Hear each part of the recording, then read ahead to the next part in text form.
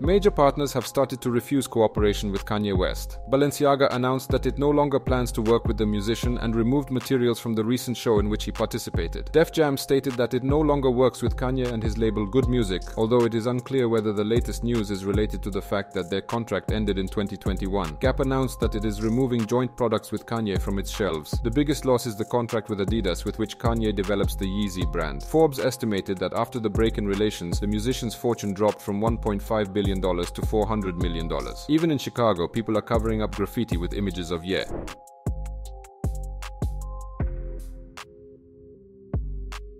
We are witnessing a classic cancellation scenario. Only this time, a truly major figure is being cancelled, who until recently seemed untouchable despite all of his provocative statements. Kanye West is a living legend of hip-hop, and until recently he was one of the richest rappers on the planet. Just a month ago, it seemed that nothing could sink Ye, but we apparently underestimated the situation. So why are they cancelling one of the most popular and successful rappers in history? Let's figure it out. The situation with cancelling West began in early fall. In September, Kanye announced that he did not want to renew his contract with Gap and Adidas. He signed a contract with the first company to create a joint clothing line until 2030, and with the second one, he made Yeezy brand shoes for many years. By this time, Kanye had already gotten into a mini scandal with Gap. He made buyers search for new things in huge garbage bags. A few days later, he announced that he was severing ties with Gap because the king cannot live in someone else's castle. He meant that, in his opinion, he was hindered from making independent decisions, such as setting prices for products. As for Adidas, Kanye had already said in the summer that the company was stealing his ideas and also dissed the brand's chief manager on social media. In an interview with Bloomberg,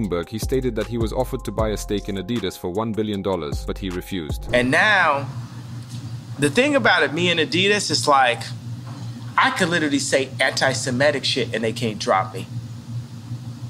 I could say anti-Semitic things and Adidas can't drop me. Now what? In early October, Kanye held a fashion show for his new Yeezy line and caused outrage by featuring t-shirts with the slogan White Lives Matter. This was scandalous because in America, the Black Lives Matter movement was calling attention to systematic police brutality against African Americans. The slogan White Lives Matter seemed to contradict this message and called for attention to be paid to the oppression of white people as well. Kanye, who is known for controversial statements like slavery was a choice, later said he found the slogan amusing. A few days later, Adidas released a statement saying they would reconsider their partnership with Kanye. The rapper responded by saying, "Fuck Adidas, I'm Adidas." On October 9th, Instagram, the banned extremist social media platform, froze Kanye's account. What happened? The musician posted a screenshot of a conversation with rapper Diddy in which he wrote, "This is not a game. You will be an example for all the Jews who persuaded you to write to me. No one dares to threaten me. I warned you, this is war. Mind your own business." This was seen as anti-Semitic, and the American Jewish Committee accused him of spreading stereotypes about Jews such as greed and power. This did not stop Kanye. He returned to Twitter, where he wrote that he would set DEFCON 3 for Jews. This is a code for heightened readiness, and that he couldn't be anti-Semitic because black people are also Jews. "You played with me and tried to quietly ruin the lives of everyone who went against your agenda," Kanye declared. Twitter deleted these posts and banned him. Later, Instagram also banned him. Later, he did try to apologize. Also, I'm envious of the Jewish people. I'm envious of how they don't abort their children. I'm envious of how they don't shoot each other in the streets and then rap about it. I'm envious of how their families stay together. I'm envious that they turn their phones off on Friday night and the family comes together. I'm envious of how they do the business together. And I want that for the darker Jews. I want that for the black people. I want that. We need that. At this time, there was a major interview with Kanye for the Fox News channel. It is important to know about this channel that it is considered conservative with a right-wing bias and supported Donald Trump in the elections. The conversation with Kanye was at least controversial. For example, he stated that he considers body positivity to be a genocide of the black race, and cited singer Lizzo as an example, who writes about weight loss and, according to the rapper, is criticized by bots controlled from above for this. Perhaps this interview would have been quickly forgotten, but Vice published excerpts that Fox News decided not to include. There, Kanye continued his anti-Semitic statements. He stated that children in school should be taught about the Jewish holiday Hanukkah, because then they will better understand finances. I was biting my tongue on my political opinion because I thought it would be better for my children. And now you look up and my kids are going to a school that teaches black kids a complicated Kwanzaa. I prefer my kids knew Hanukkah than Kwanzaa.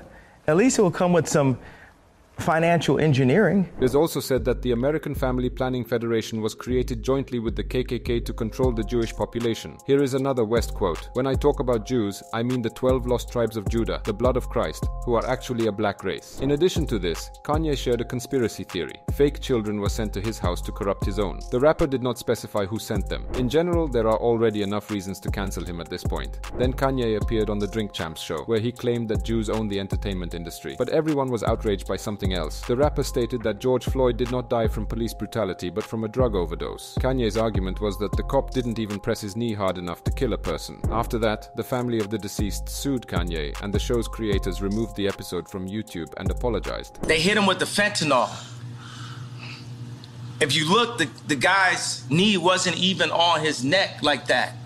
When he said mama is his girlfriend. Later in another interview, Kanye claimed that he had become a victim of the underground Jewish media mafia. For such statements, popular radio host Howard Stern called him a sick person and compared him to Hitler. If he is so mentally ill, why not appoint a guardian over his money as they did with Britney Spears? He wondered. Podcaster and former TMZ employee Van Lathan revealed that a conversation between the tabloid and Kanye in 2018 was edited to remove a moment where he talks about his love for Hitler and the Nazis. Whether this is true or not, no one knows. Another source stated even more provocative things. An insider from CNN told that Ye was enthusiastic about how Hitler was able to gain such power and spoke about how he and his party achieved a lot for the German people. The CNN source wished to remain anonymous because after working with Kanye, he signed a non-disclosure agreement which was shown to CNN journalists. According to him, Kanye was reading Hitler's biography and admired how the Nazis used propaganda. The source claims that Kanye's inner circle was fully aware of this interest in Hitler. 4 sources confirmed to CNN that in 2018 the album Yeah was originally proposed by Kanye to be named Hitler. They all asked not to be named in the article, fearing further professional problems. All of this inevitably led to Kanye being cancelled everywhere. West's seemingly unsinkable ship has finally gone under. After Adidas severed ties with Kanye, he apparently decided to look for another partner to release his footwear. Ye showed up at the Skechers brand office in Los Angeles, supposedly to meet with executives, and filmed there without permission or warning. After several warnings, he was escorted out of the building. Here is the company's statement. Skechers is not considering partnering with West. We condemn his recent ambiguous statements and do not tolerate anti-Semitism or any other form of hate speech. The company would like to emphasize once again that West appeared in Skechers' corporate offices without warning or invitation. In general, Kanye's recent affairs are not going well. His family has almost fallen apart. Problems with mental health are becoming more and more noticeable,